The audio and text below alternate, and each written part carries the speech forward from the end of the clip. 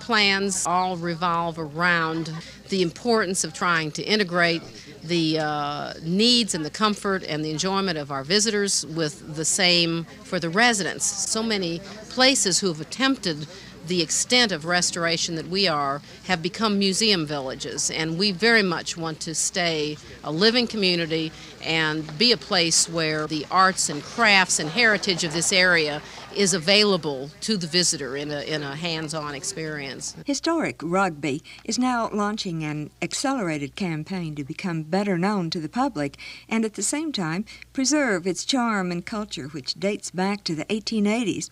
When English author and social reformer Thomas Hughes founded the colony. In doing this, Hughes was attempting to solve a problem which was unique to the younger sons of the English gentry. By law, they were excluded from inheritance and unable to enter into some of the socially accepted professions of the time. So Hughes established his colony in America and encouraged these young men to leave England and come to this wooded and sparsely settled area on the Cumberland Plateau near Sedgemoor, hoping that their energies would be directed to the manual trades and agriculture, and that some of the people living nearby who were farmers and skilled craftsmen would also be attracted and give the new colony a strong base. On a visit to this historic place for Tennessee Kaleidoscope, I talked with director Barbara Stagg, but before the conversation recorded an excerpt from a slide presentation describing Rugby in those early days. Industrious members of the colony set to work improving their community, and even the remittance men helped to build and maintain the road to the Sedgemoor station. With the installation of a sawmill, tents were soon replaced by spacious homes, many typical of the Victorian Gothic cottage style. Soon the village boasted the first newspaper in the vicinity, a cooperatively owned store, boarding school, church, stables, a dairy, and one of America's finest collections of Victorian literature in their new library. Rugby had a horticultural society, public purposes association, lawn tennis club, and cricket team. Evenings were filled with the music of string and brass bands and the orations of the drama society. Yet all was not well in Rugby. The colony flourished briefly, then deteriorated. About 20 years ago, restoration began, and now the number of visitors is increasing every year due to the semi-annual festivals, special Christmas events, and also developments in the surrounding area. That's partly because of Rugby's growing reputation and so forth as an important historic site, and also because of the developing Big South Fork National River and Recreation Area. It's a 103,000-acre national park that is to primarily preserve the beautiful river gorges that are in our area, but also to provide outdoor recreation opportunities. Along with the visiting tourists, the residential population of Rugby is increasing. For many, many years, our population was slowly going down, slowly dwindling. And for the first time, we feel like we're starting to go in the other direction. It's again possible for people to start considering a permanent home in Rugby in the surrounding area. And they can come here, too, for weekends and vacations. Yes, we have. Of course, with the lodging at Newberry House and Pioneer Cottage, there's a lot of opportunity for both exploring the history of this area and, of course, for lovely outdoor recreation. One of the recently restored inns is Newberry House, the colony's first boarding house. This Victorian-style building was completely restored and opened to guests in 1985. Here's proprietor Marianne Gehring. The woodwork is all original, and so are the floors, most of the windows. It was intended to house the young Englishmen as they came over and waited for their homes to be constructed. It is now a guest home again, and furnished with original pieces of the period. The stairway is so narrow, and that's so typical, isn't it? That is typical, and it was horrible to get furniture up and down. It really was. Visitors are welcome in historic Rugby at the Schoolhouse Visitor Center, the restored church, the library, the cafe, and at various times the privately owned homes are open. The next project is the construction of an outdoor amphitheater for music and dance programs and dramatic interpretations of life in Rugby more than 100 years ago. This program made possible with the joint support of the National Endowment for the Arts and the Tennessee Arts Commission. For Tennessee Kaleidoscope, this is Lynn Folk.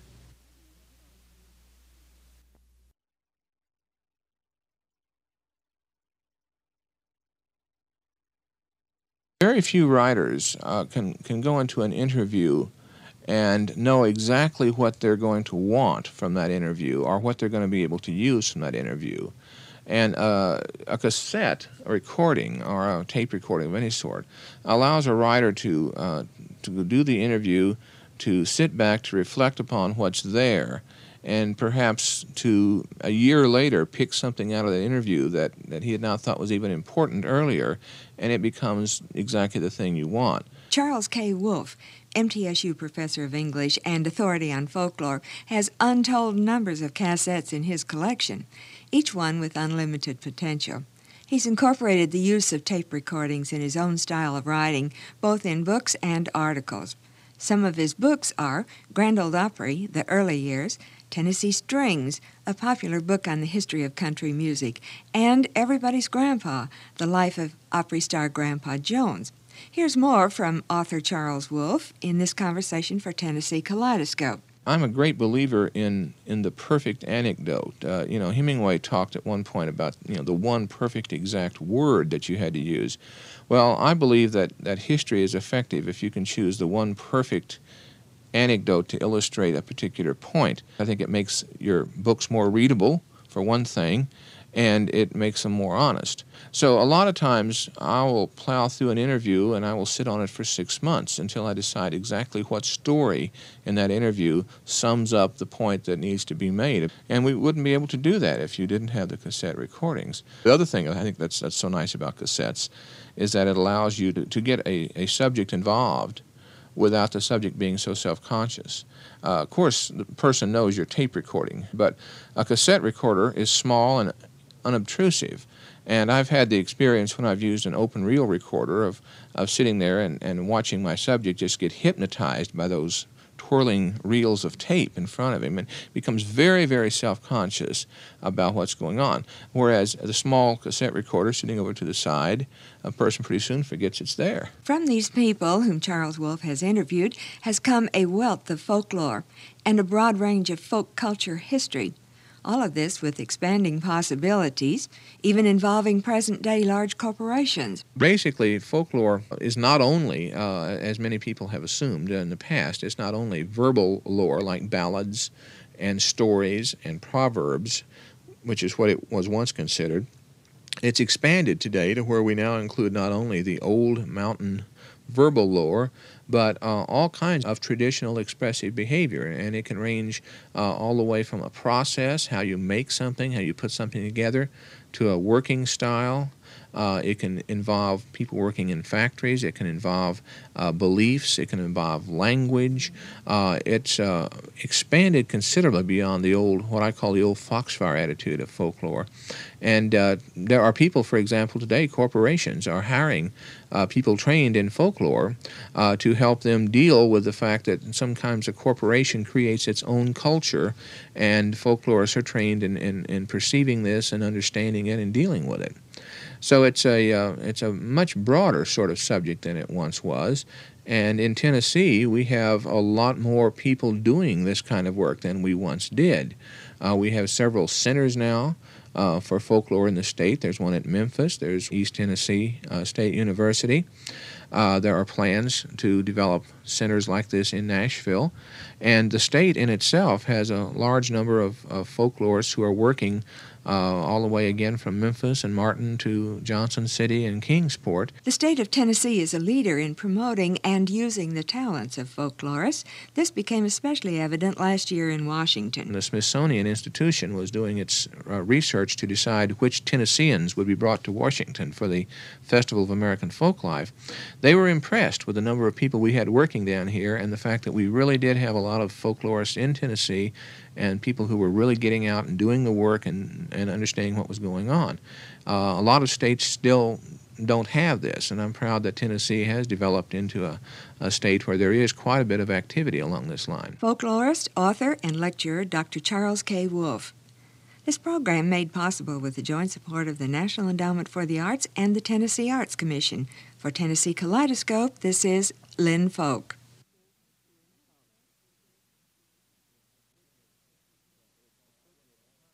It occurred to me at the time that while I wasn't at all interested in simply ghostwriting an autobiography for somebody, that Grandpa would be different because, first of all, he himself is quite a historian. He has had the good sense to save a great deal of the paperwork and the various song books and song sheets and correspondence and this sort of thing.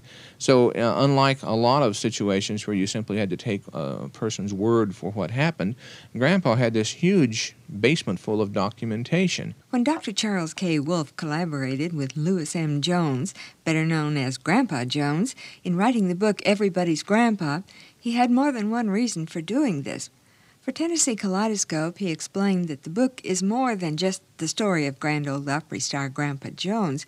It's a piece that contains much history as well. He was interested not only in telling his own story, but in telling the story of an entire era of country music, which had been pretty much forgotten about. This is the age in the 1930s and 40s when country music singers were first really beginning to make it on their own, to make a full-time living. And it was an age where they would have to play little radio stations around the country and then drive halfway across the state at night to play a little schoolhouse.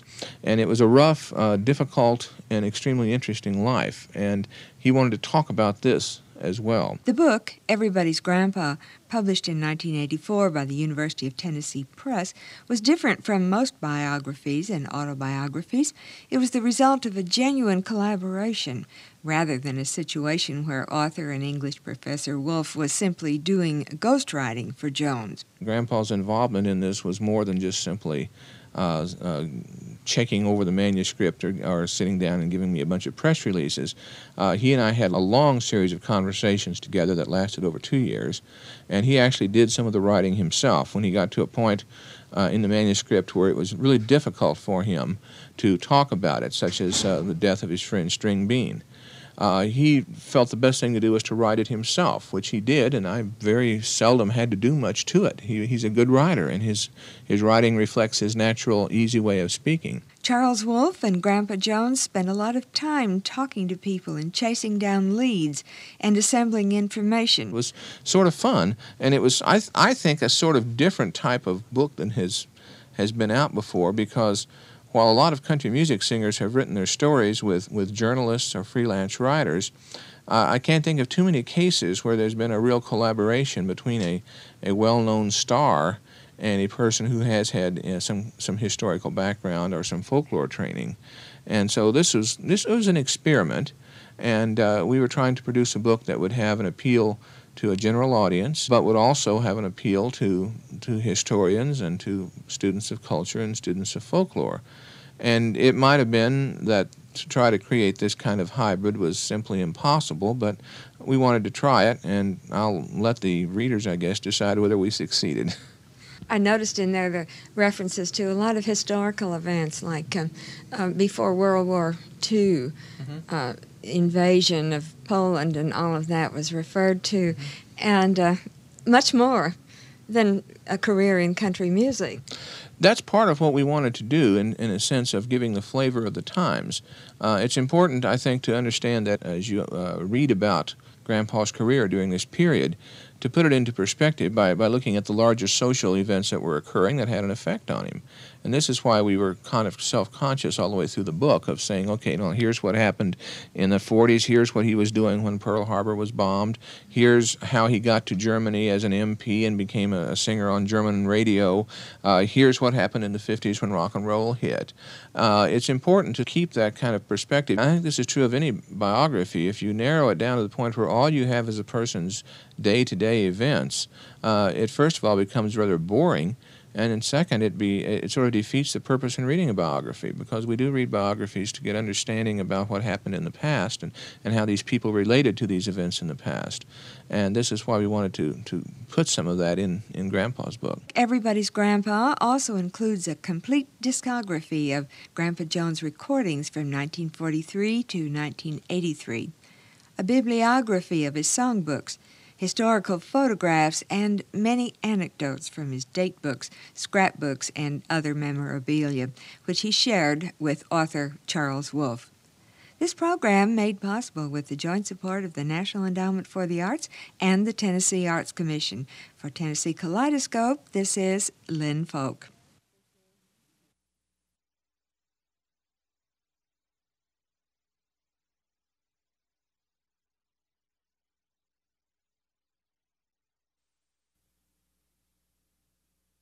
Every painting that I've done since Jericho, almost every painting, will go in this new book. Chattanooga artist Hubert Shuptrine is making a tour introducing his new book, Home to Jericho. The first book he's done since 1974, when he and author James Dickey collaborated on a book about the South, Jericho, the South Beheld.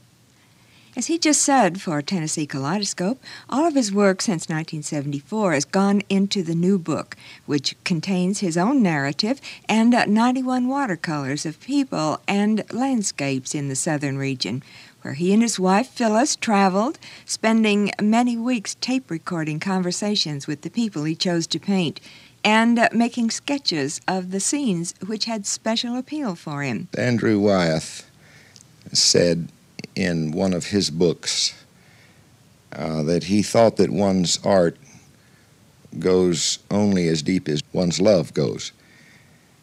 I totally agree with that.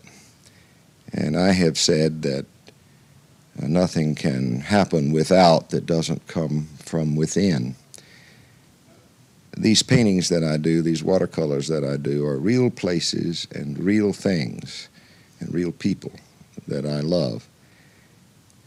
If I'm doing someone's face, it's especially important to get to know that person.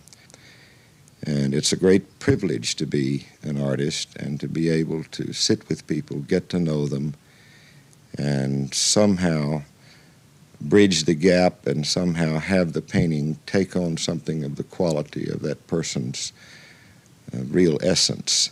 And when it happens, it's like magic. Are you surprised when you see the result? Yes, I am surprised that 1 out of 10 will finally end up as a finished painting, you bet. When you paint, do you have music going in the background? I would like to say yes, but I find that I do my best work in total silence.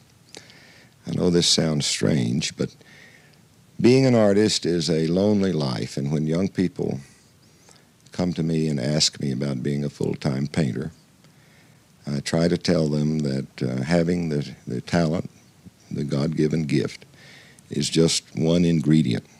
They must have the education, they must have the stickability that it takes to spend many, many hours into many, many years at the easel. They must also have the willingness to almost go into exile, because unlike other jobs where you have other people around to rely on, but when you're in that studio facing that blank piece of paper or that blank canvas, it's only you and no one else around. So I try to have total silence and to let my subconscious speak and somehow to get it down on the paper. Does anyone else see the painting before it's finished? Like, does your wife come in and look at it? Or do you wait until it's completely finished? Sometimes I like feedback, but most of the time, no. Because if I were working on a painting right now and you came in and said, gee, that's terrific, then I'd be afraid to touch it and finish it, afraid I might make a mistake. On the other hand, if you said, well, I'm not sure I like this or that, then I'd be discouraged and, again, wouldn't want to finish it. So I like to wait until I think I'm finished before I get the opinion of someone else. To add further to working in silence, when I'm doing the real creative part of a painting, that is, in the initial stages, I work in total silence. But then the painting reaches a certain point where it's just a matter of editing and pulling things together. And sometimes that's the most time-consuming part of all. Then I don't mind having music or background noise or people in the room or what have you. But in the initial stages, I like to be totally alone and by myself. Watercolor artist Hubert Shuptrine, whose latest book is Home to Jericho, published by Oxmoor House. This program made possible with the joint support of the National Endowment for the Arts and the Tennessee Arts Commission. For Tennessee Kaleidoscope, this is Lynn Folk.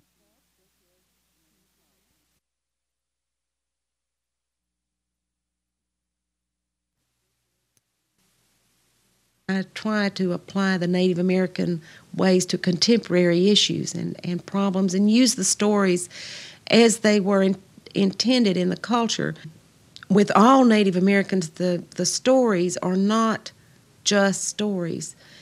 They're specifically designed to entertain and to instruct and to empower, to give you a touch with a universal truth that will help you with your life now. So they're viewed as living stories, and every generation reinterprets the myth.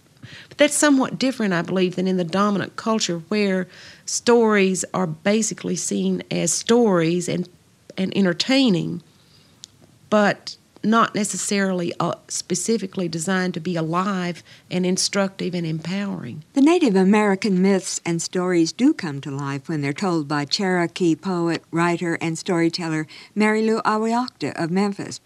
Here, for Tennessee Kaleidoscope, she explains her name, Awiakta, and its connection with the myth of Little Deer. In the Cherokee, Awiakta means eye of the deer. Eye of the deer, and it's my spirit name. It's the name of how I am. Is that why there's so many deer in your house? And I see you have one around your neck and all. Right. The one around my neck is the logo I designed of my life and work, and it's the sacred deer of the Cherokee, the Awiakta, or the little deer. And the myth is, or the teaching is, that when the hunter went hunting, he had to ask pardon of the deer's spirit when he killed it for taking its life so that his could go on. And then if the little deer, the Awiakta, came and asked the blood on the ground, has the hunter prayed the words of pardon? If the hunter had, if he'd been a reverent hunter, then the spirit deer, the little deer, blessed the hunt. But if he'd been irreverent, then little deer tracked the hunter to his home and crippled him, so he never could hunt again. And this was used to teach the concept that if you take from nature, you must give back, always in the circle. Never take without giving back. Native Americans in general had different myths similar to Little Deer, but this is how the concept was taught of the balance of nature and the reverence and respect for our Mother Earth. Have you written some stories about that particular myth? Yes, Abiding Appalachia has the original myth in it, a retelling of the original myth, and then I use Little Deer in many capacities. For example, you see I put him in the atomic orbit because I grew up in Oak Ridge, and the reason I put Little Deer in the atomic orbit is to show my belief that in modern times, if we maintain the reverence for the earth and the Creator and people, we can live in harmony, and otherwise we're going to destroy ourselves. And we know that so well now from Chernobyl and what can happen with the atom if we're irreverent with it. Marilou Awiakta's book, Abiding Appalachia, Where Mountain and Atom Meet, is a collection of stories and poetry relating to her early life in Oak Ridge. Another of her books is Rising Fawn and the Fire Mystery, based on an event in the life of a Choctaw child during the Trail of Tears in 1833. Rising Fawn is a true story, though some of it necessarily is fictionalized. The basic storyline is true, and the detail about the family was taken from a journal of a Choctaw family who lived in that area, and as it turned out, the artist who did the book, Beverly Bringle, it was her ancestor who lived in the same place that Rising Fawn lived, and it was his journal. The family very kindly allowed me to use some detail out of his journal. So it's not a theoretical way of how a family prepared for the Trail of Tears. It is the way a family prepared. So the book is being used a lot in Native American studies. Rising Fawn and Abiding Appalachia, both published by St. Luke's Press in Memphis. More about Marilou Awiakta, her writings, and her deep interest in the heritage and culture of Native Americans in a future segment of Tennessee Kaleidoscope. This program made possible with the joint support of the National Endowment for the Arts and the Tennessee Arts Commission. This is Lynn Folk.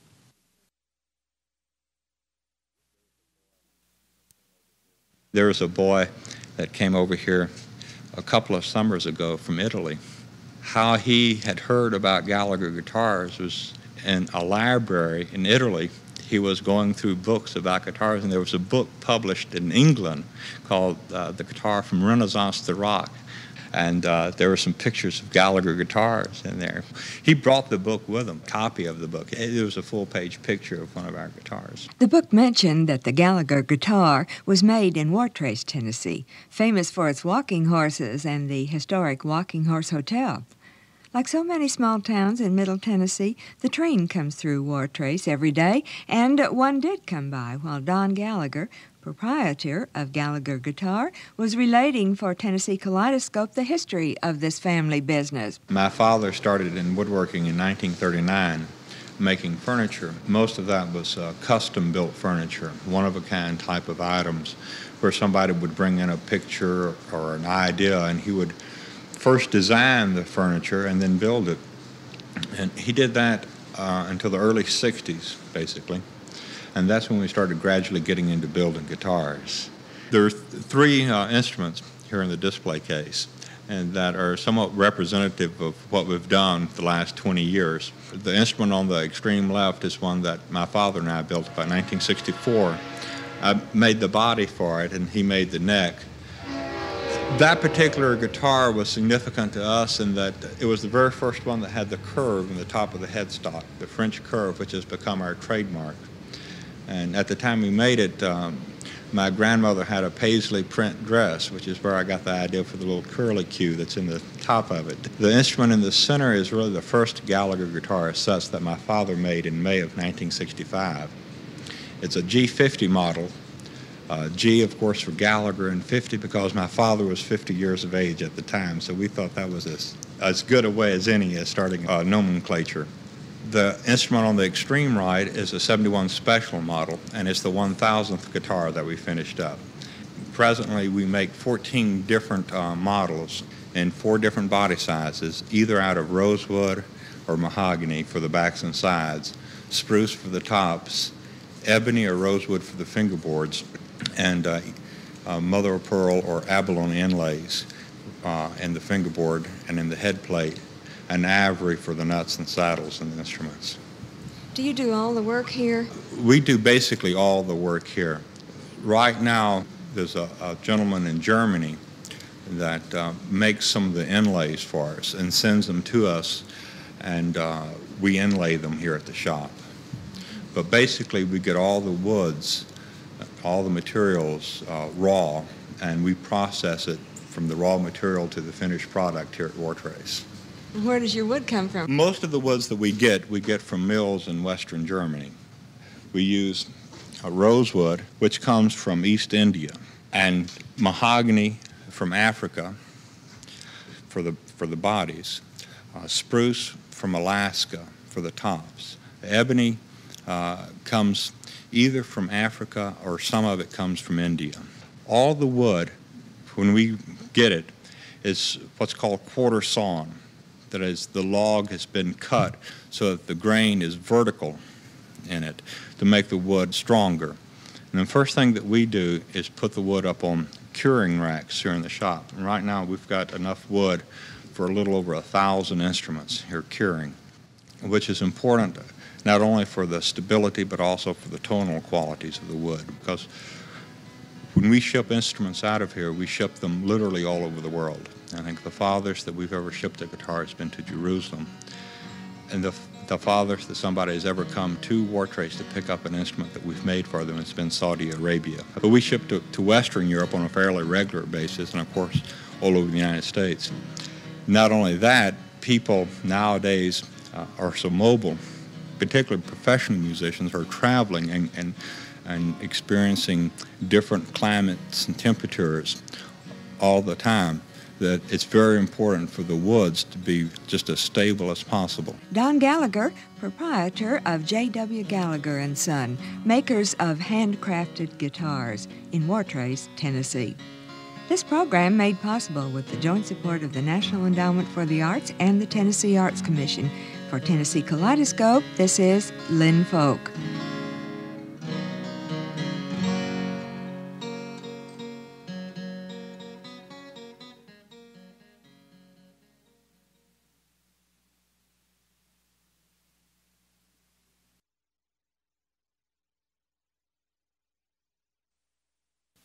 We give readings of individual poems.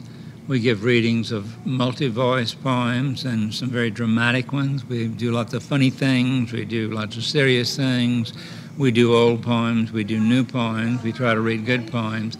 And we found it very successful in making people say, hey, this is enjoyable, I like this. Dr. Paul Ramsey, poet in residence and professor of English at the University of Tennessee at Chattanooga, who's the founder and leader of the Brown House Readers. This group of 7 people meets twice a month to read poetry and prepare for reading performances.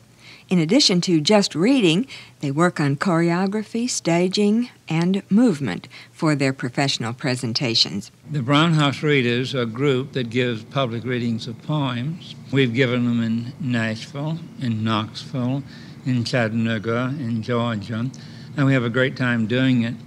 It's not officially really a UTC group, though we've had a little support from most of the people that have some connection with UTC. The history of it, the Brown House had nothing to do originally with me or with the University of Tennessee at Chattanooga.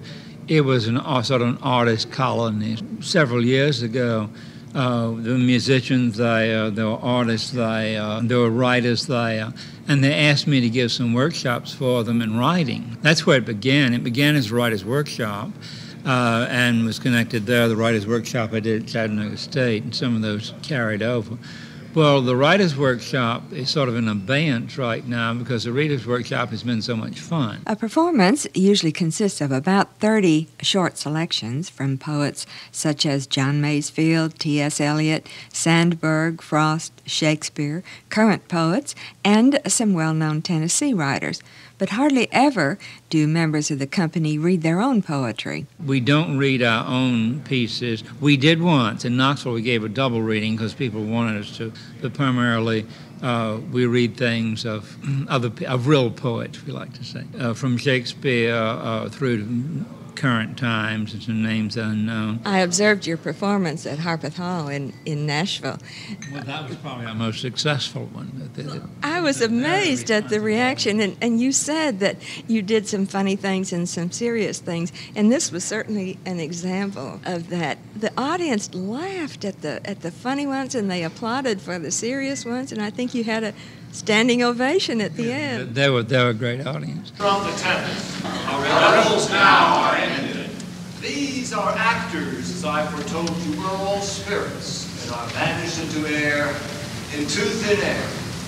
And like the baseless fabric of this vision, the cloud-capped towers, the gorgeous palaces, the solemn temples, the great globe itself, all which in shall inherit, shall dissolve, and like this insubstantial pageant faded, leave not a rack behind. We are such stuff as dreams are made on, and our little life is rounded with sleep.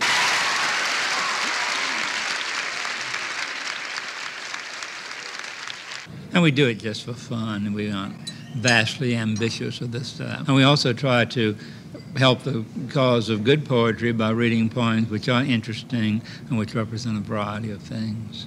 You said that most of the time you did not read your own poetry. Are all of the readers poets in addition to their regular professions? Most of them wouldn't call themselves that. All have written some, but I don't think most of them would call themselves writers. Again, it seems to me there are too many pretentious writers going around being pretentious writers, and we like to be an exception to that, but also do a very good job. Do you know of other poetry reading groups in Tennessee or other places? Not really. Sometimes Readers Theater does poetry and the like, but groups that just go around reading poetry are surprisingly few. You think they'd be much more common. The Brown House Readers of Chattanooga, Trish Heiler, John Gaunt, Helen Arthur, Charles Mann, Lou Ann Prater-Smith, Mike Richards, and heard here, Paul Ramsey. This program made possible with the joint support of the National Endowment for the Arts and the Tennessee Arts Commission. For Tennessee Kaleidoscope, this is Lynn Folk.